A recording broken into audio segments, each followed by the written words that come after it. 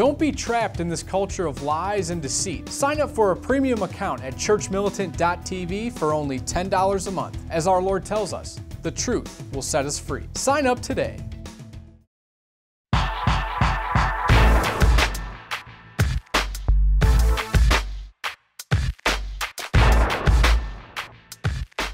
Hello, I'm Michael Miller. Rebecca is under the weather today. Here are your latest headlines from churchmilitant.tv News. A convent in Bangladesh was broken into on July 6th by 60 Muslim men who beat and attempted to rape the 3 nuns who lived there. The attackers tied up the 2 caretakers and attacked the priest residing at the mission as well. Police arrived at the scene just in time to stop the attackers from raping the sisters. Only 12 of the attackers have been arrested at this point. Area Catholic representatives are asking for extraordinary punishment for the attackers as a deterrent against future attacks. Bangladesh is a primarily Muslim country with a Catholic population of less than 1%.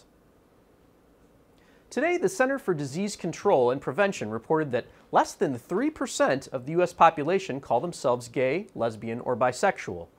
This is the first large-scale government survey measuring American sexual orientation, which discovered that 1.6% of adults self-identify as gay or lesbian, while 0.7% consider themselves bisexual.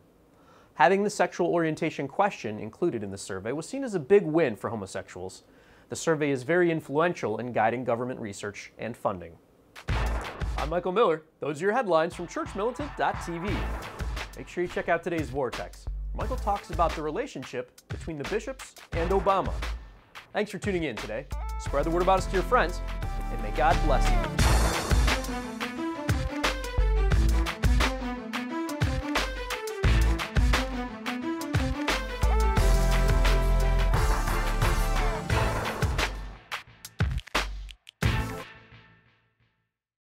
On our new show, Losing My Religion, Father Lewis from the Fathers of Mercy helps us to understand what have been the main triggers of the Church's crisis for the last 50 years.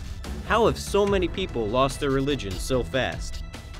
What societal changes have influenced people to not regard their Catholic religion as important? Father Lewis helps us to understand what types of things to be on the lookout for to protect our friends and family, and especially our children, from the many heresies and confusions within the Church today. This 13-part series, which is available to you when you sign up for a premium account, will definitely equip you with all you need to keep the faith and not lose your religion.